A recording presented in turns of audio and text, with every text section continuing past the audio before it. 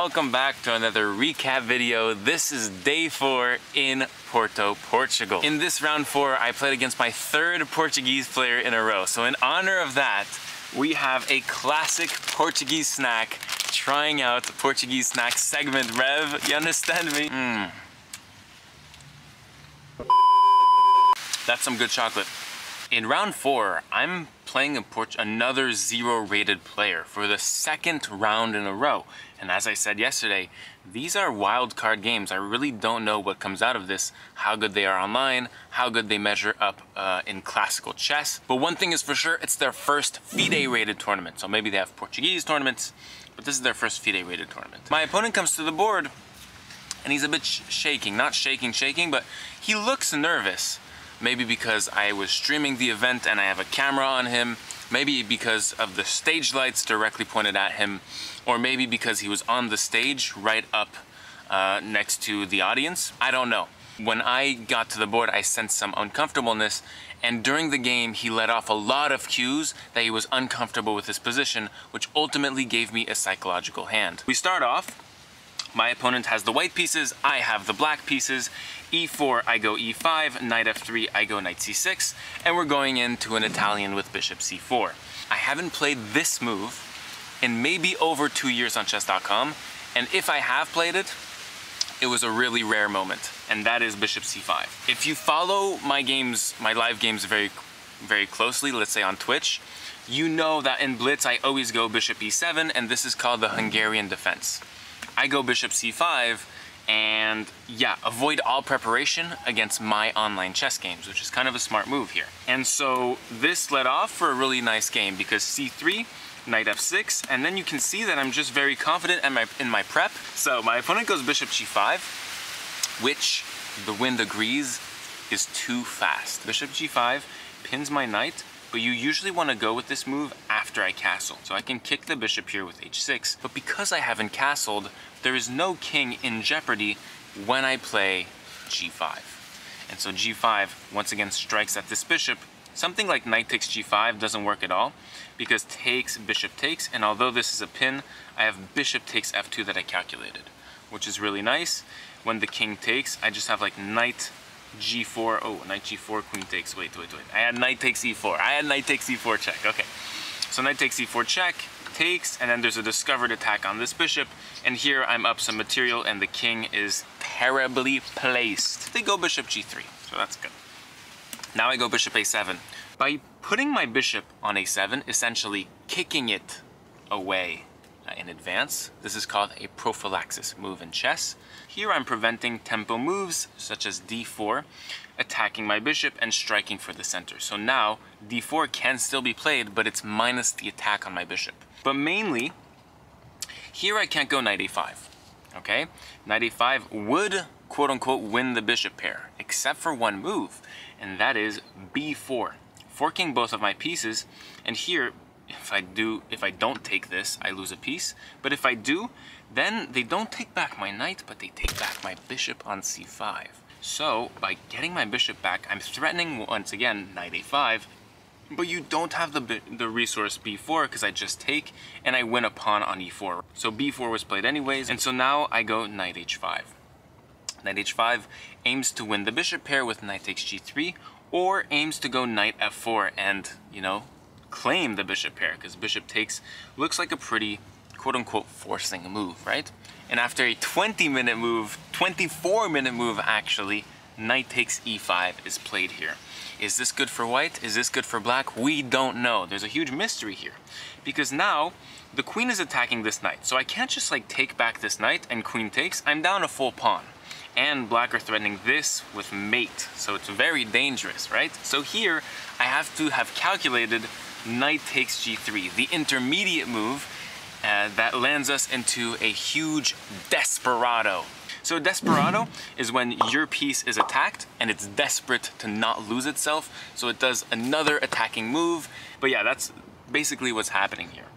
And so, although my opponent is threatening a fork on both of my queen and rook, and they're threatening bishop takes f7 with check, and they're threatening knight takes c6 attacking my queen, I am still pulling rank here with this knight on g3 and some resources that come along. But I have to calculate this all before knight h5. Knight takes c6 is the first thing I calculate before playing knight h5. Luckily, I found queen f6 that threatens checkmate, combinating with my beautiful bishop on a7, which we called, right? We said this bishop would be utile on this diagonal. It's very pretty here. White has a couple moves, but essentially, if you take my bishop, which releases the mating threat, knight takes h1, and I'm threatening checkmate on f2, newly due to this knight landing on h1. And now this forces a defensive response out of white to defend this f2 square. So like, let's say knight d2. Now I take a piece on a7. And here we're up a full rook. Second line I had to see. The forking line, knight f7, attacking my queen and rook. I have to see once again the saving queen f6, threatening checkmate. It's very interesting here because black is essentially nothing. If you go queen d2 to defend, knight takes h1, knight takes h8, and now I can just take this knight here and be up a full piece. And my knight, this is the key, my knight is not trapped because I'm attacking f2. And let's say you go like d4. Now I can take on d4, sacrifice my knight, c takes, and bishop takes d4, and now your rook is trapped. So you cannot break the liaison between my bishop and knight. There's a grasshopper on my screen right now. Variation 3 is what they played. Bishop takes f7, check. This forces a king response, and I go king f8. And here after knight g6, I can just take this bishop, knight takes, queen takes, and then queen f3. But this is a better move. Okay, so here you can take with the pawn, which is very nice. I like white here because they're coming in with like rook f1, queen f3, or even queen e5, queen h5 check. But here my opponent plays queen f3 to try to win my knight cleanly and still open up castling options. Because if you take here with the pawn, my bishop strikes on g1 and you can't castle short at least. So queen f3 check. And here, best was king e7 with just really quick development after, like bishop e6, rook f8, and then my pieces are extremely active and positive on the board. I even was very close to playing king g6, which is very interesting because after queen takes, my king is oddly safe because of this complementary bishop, and white can never make strides for attack. So let's say h4 to attack this and threaten to take this on this pin, I would have g4, and then on f3 I would have h5, and this would be completely locked in, and white has zero counterplay. So queen f3, knight f5 is what I played finally. Takes, and then I take here on b4. And then after king d2, my only blunder of the game, c6. Why is this a blunder? Because I missed rook e1, a tyrannical move taking up all of the e file. Pro bono, giving you the e-file, my kind sir friend. And this, involved with queen h5, can be very, very displeasing, right? So, my opponent played queen h5, though this is winning for black. Because here I found the only resource with the black pieces, which was really cool. King f8, and this is all forced, by the way. Rook e1, threatening rook e8, threatening queen g6. It's really troubling if I don't find anything here, and I have to find this huge blundering looking move, which is actually the best move in this position. Bishop takes f5, advantage for the black pieces. Why? Because after queen f5, which pins my bishop and wins a piece, I have queen f6, g4, still winning a piece, but after all of this, I have the coup de grace of the game, knight takes d3. And here I'm attacking this rook, and that's the only piece that really matters. That's the only thing that matters, not even taking the pawn here. This matters. And okay, let's run you through this. If the bishop is taken, I take the rook, and then you take my knight, and it's exactly equal, though all your pawns are bad. That happened in the game. If you move the rook, let's say rook e2, here I have knight f4. Knight f4 attacking the rook. Again, and liberating myself from the pin. So if you move the rook again, I can just move my bishop and look at this terrific position, it's over. Even I would consider going here to go queen g6 and then absolutely devastate, right? So rook e2 is not possible. On rook e3, you just drop a rook. And let's say you go like rook e4 for the memes, I could just go d5 here. And once again, attack your rook. And let's say like rook a4, I could just take here and have sufficient compensation with the black pieces. I like rook e8 here, and the engine gives -6. It's looking very nice indeed. And so finally, the person in charge of the streamers at the tournament mentioned to me this line, rook f1 for the white pieces, which is actually quite interesting. I have nothing to save this bishop here, but black is still completely winning if they find knight f4, giving this, and then just d5.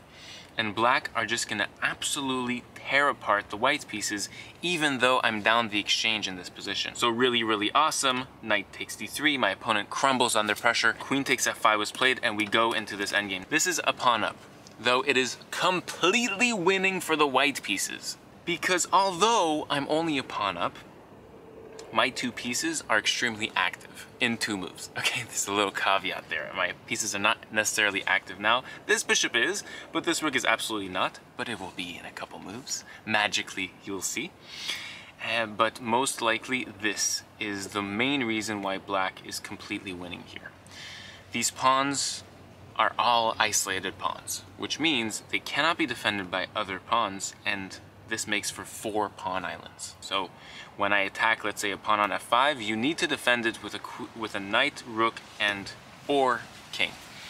And added to the fact that all of these pieces are on the back rank and are very far from this pawn, this is my first target. Not the c3 pawn, not the a2 pawn, because these are on closed files. So it's really hard for my rook or even bishop to attack them.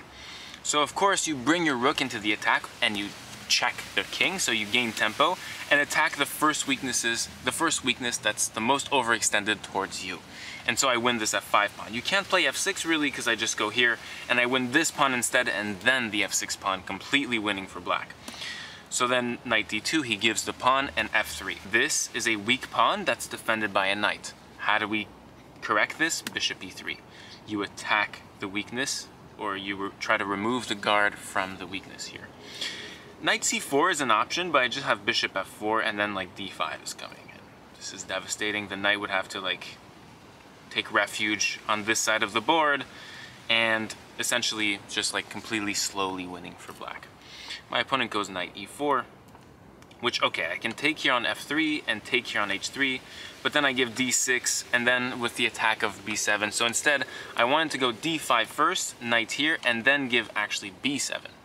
But my opponent saved with king g2, saves his h3 pawn, which means I can save my b7 pawn, okay? So I do check, king g3, and I save my b7 pawn, knight f5, and then bishop f4 check. King g4, and now I go king up. And after king here, I said, let's give a pawn on h6, and this was not played, so let's show it. If knight takes, I go king here, knight here, and then rook g2, king f3, rook c2, and then I win the pawn here. So we trade pawns, but then this pawn like unlocks on c3, unlocks my 3 pawns to be passed and winning. So this was not played. h4 was played instead. I have to play very accurately here, so I played king f6, and on knight takes h6, I have rook check. And I had calculated here that I'm fine as the black pieces. After king h4, I have takes. You cannot take my pawn because I take this knight. Very nicely discovered attack on this knight. So I acknowledged rook f1, which pins my bishop and forces king e5, and after check, king e4, and you take my pawn, white would have won a full pawn here. I'm probably winning with like bishop d2 and scooping up this pawn here at once. And overall, this is an easy game to convert because I have a pawn majority on the queen side and this king is on the king side all the way out west. So, but my opponent blundered here, the final blunder of the game, king f3. And after rook g3 check, king moves to f2 or e2, and now I take the pawn. This knight is absolutely hopeless and trapped. When we started the endgame off and that knight was coming deep into my position, I said to myself, if I trap this knight, the game is over. And sure enough, I found a way to trap the knight. I thought I was going to trap the knight when the possibility of taking b7 was open, but no, I trapped the knight when it was here, and here my opponent resigned, giving me 2.5 out of 4. And tomorrow I'm playing a really, really strong player at 2177 from the Netherlands. It's going to be an exciting matchup since I live in the Netherlands now. So that's going to be cool. See you tomorrow. Thank you so much for watching this amazing recap. And overall, Portuguese snack, fire. It's still here, by the way.